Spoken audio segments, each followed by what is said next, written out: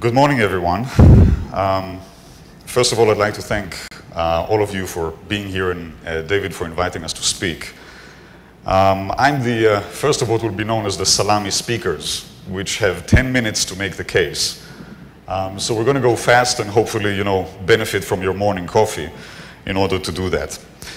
But there was actually a rhyme and reason in the flow, because if we started yesterday morning with Clay Christensen talking about disruptive technology really in the abstract sense and the conceptual way, we continued with Craig Barrett talking about systemic evolution of innovation and technology.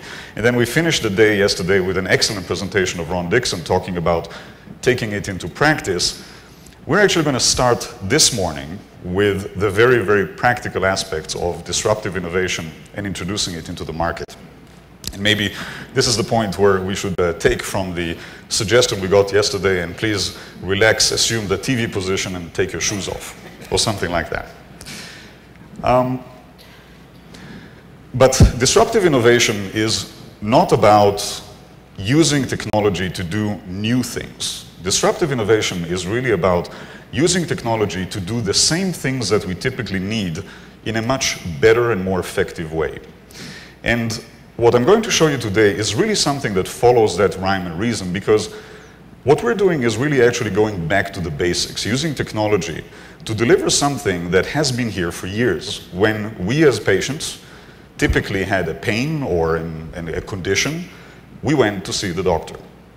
And what we're trying to do here is use technology to deliver just that. This is not about creating ways for patients to watch viruses eat up their T cells or read articles or whatever it is, but rather to allow patients to continue and do that very, very basic thing that they consider to be healthcare. This term that you see here, the doctor will see you now, is really something that I think we all viscerally respond to. This is the way that we treat our medical conditions. And following that, we've been working for the last 3 years to introduce a technology that delivers on that promise. It actually allows us to deliver healthcare services online. This is not a WebMD-like application where you can read articles or take health risk assessments. It's not a place for you to post messages and social network with other patients or other providers, but rather a system that was built from the ground up to deliver actual healthcare services and use technology to make it much more accessible, much more convenient, much more immediate, and much more affordable. What it effectively does, as you can see here, is it fosters live interaction between a patient, like all of us, and medical providers, medical physicians and nurses that are within their health plan network. So the same people that you could otherwise schedule an appointment with, you will be able to see through this system. But those of you who come from a technology background know that it's really easy. You probably are familiar with Skype, for example. It's very easy to generate a web chat with someone today. The reason why it took 3 years to develop this is because that is not enough to make it clinically meaningful.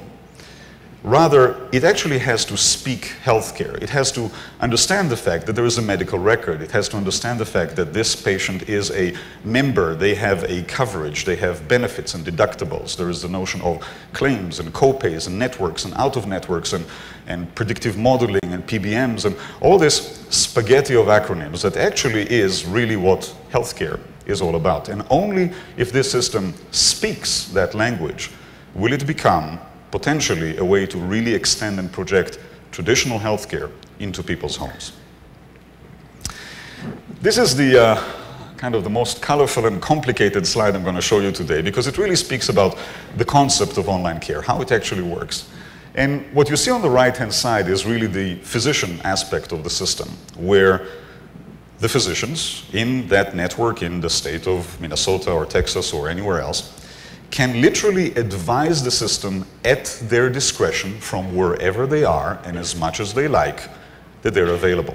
They can do this from home at 7 o'clock in the evening. They can do this between 2 and 4 in the afternoon in their practice if there's no patient coming in. They can simply log onto the system over the web, or if they're uncomfortable with the web or they don't have a web connection, they can simply use their phone, call the system up and say, hey, I'm here for the next 30 minutes. There is no commitment that's required. There is nothing for them to install. There is nothing for them to pay. Their availability is then collected into those pools that correspond with their specialties. And as you can see, and this is just an example, there are internist pool, OBGYN pool, pediatrician pool, dermatology pool, neurology pool, and you can imagine how that goes.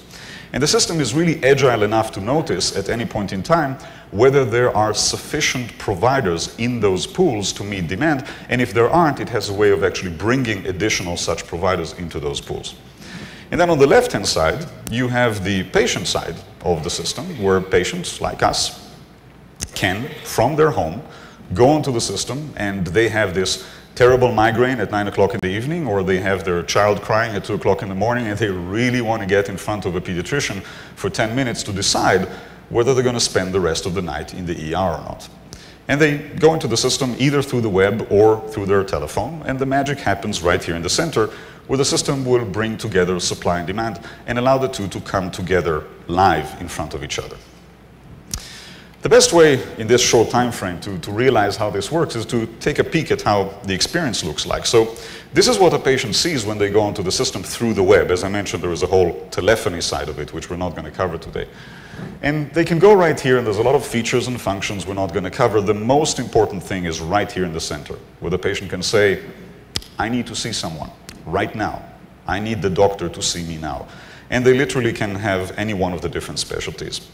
Once they click on any one of those specialties, the system will move forward and present to them a list of eligible, available providers on their networks. So to be very clear, these are the same credentialed, accredited, quality providers that they would otherwise be able to see in their office.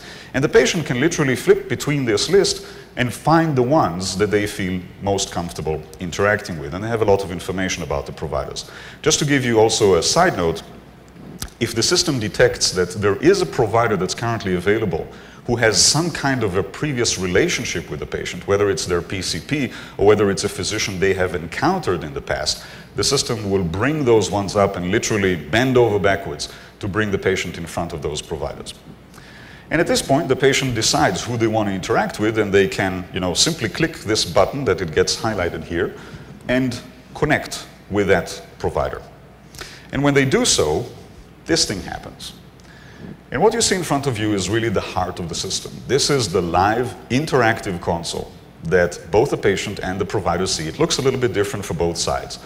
And it allows them to really take advantage of all of the communication modalities, including writing to each other, sharing clinical information, hearing each other, and seeing each other. And again, I want to emphasize, you don't need to download or install or buy anything. If you have a browser, you're going to be fine doing this. And it also allows them to also share information and do the things of the trade that they need to do. From a physician standpoint, they would have the ability to review the record of the patient. They can see where they are, admissions, hospitalization, prescriptions, and so on. The patient has the ability to control what information is shared, and both of them can collaborate with all of these communication modalities in place. Just to give you a sense, and I'm not going to go into detail, the system goes much, much further in making sure that the provider is equipped with all they need to have in order to make it clinically effective. And this is just a view of the provider side of the system, where for the very first time, we have the ability in real time, when the provider is about to talk to that patient, bring together information from systems that you all know, analytic system, care management system, predictive modeling systems, PBM systems, and put that information right in front of the provider like a teleprompter, telling them, if you're not familiar with who that patient is, these are the key things that you need to know about the patient, even if the patient didn't communicate it. And I can tell you that some providers said, this is actually better than what I have in the practice when the patient goes in. So what we've done is we've actually collected together some of the secret ingredients of what may actually be a very, very tasty dish. We have coupled together the people that are acquiring and delivering healthcare. We've put them together in a place that has a lot of information. The physicians have the ability to review records and so on and so forth. We've bundled together all of the communication modalities known to man in 2009, including the visual component, the telephonic component, the live chat component, and so on. And we've also put in place the tools that are necessary for the physicians to deliver healthcare, including electronic prescription that is embedded in the system, as well as all of the payment aspect for those physicians. So physicians practicing it will actually see money deposited in their private bank account as a direct deposit. And finally, just to top it off, we've also included the notion of malpractice coverage, so physicians really have the freedom to do this as much or as little as they like without having to worry about the different aspects of healthcare delivery. Just to give you a sense of what's been going on with this system, and it has really been just 1 year, it's pretty amazing that it's been such a short time. This system was introduced into the market just a year ago. And within that year, it has gone quite a few places. On the day of introduction, Microsoft announced complete integration between this system and HealthVault, which you may be familiar with, which means from a PHR standpoint, that this is really a message to Mr. Barrett if he's still here, for the very first time, it's not just a PHR that stores information, it's a PHR that stores information and puts it in front of the physician, because only then it's going to be useful. The system went live in the state of Hawaii, which was the first state to use the system. The entire state is live with the system. Aetna Active Health announced integration for the system at that point in time.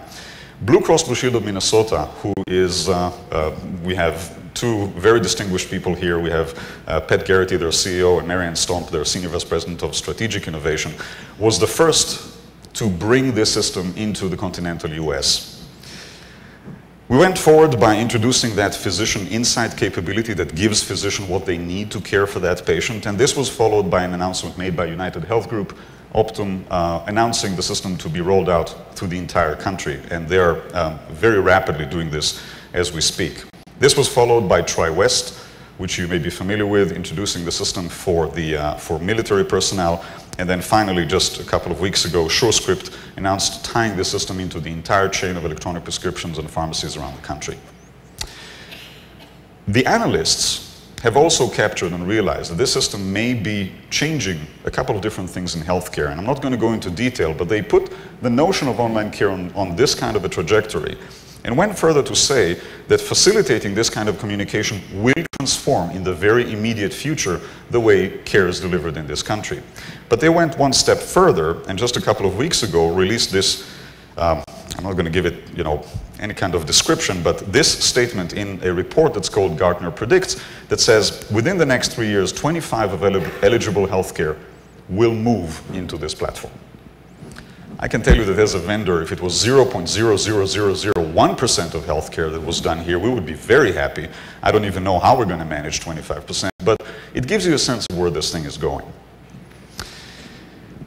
This is an important slide because it talks a little bit about what this system, how this system showed up by the public media. And this is just the last 100 publications. There have been over 1,000 in the last couple of months. And importantly, this is not in magazines of technology. This is the New York Times, the Wall Street Journal, Business Week, and so on and so forth. And the important thing about it is that they're not talking about the technology or what it does to the healthcare system. What they're talking about is what this system may do to the way that people acquire healthcare. It literally allows us to project healthcare and make it accessible everywhere in people's homes. And lastly, in that last year, we have gathered a very, in my opinion at least, a very impressive family of corporations, both in the healthcare entity, in the clinical guideline area, in the technology industry, to come together really for a consortium around this platform of online care. And that allowed us also to have clout really in Washington now, where the healthcare reform is being discussed, really to the point that the people on Capitol Hill actually are beginning to recognize that the use of technology to redistribute healthcare services, not just healthcare records, may actually be one of the secret ingredients that will allow us to do healthcare reform very effectively. And I want to end this in this time frame, because this is here, with one thing, and I don't know if this is a Democratic crowd or a Republican crowd, but with something that is quoted really from President Obama's speech to the Congress last week, where he said, we're not here to foresee the future, and we're not here to fear the future. We're here to shape the future. And when we talk about online care, for some reason or another, this actually has a very good ring to it. And I'm going to stop right here, and thank you very much.